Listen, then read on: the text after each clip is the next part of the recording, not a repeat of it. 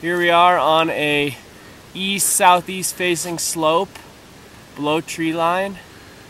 We're skiing a little rollover here, we're aware of it, and when we came upon it we remotely triggered this slide. You can see here storm snow, nice and soft on top, slowly becoming more dense. Closer to the old snow surface we go. It slid on some very weak facets that we were seeking to ski before this storm, the softest, nicest preserved powder, and it ran very easily on that weak layer. Into the trees, would have been a nasty ride. Crown about 2 feet deep. Cool.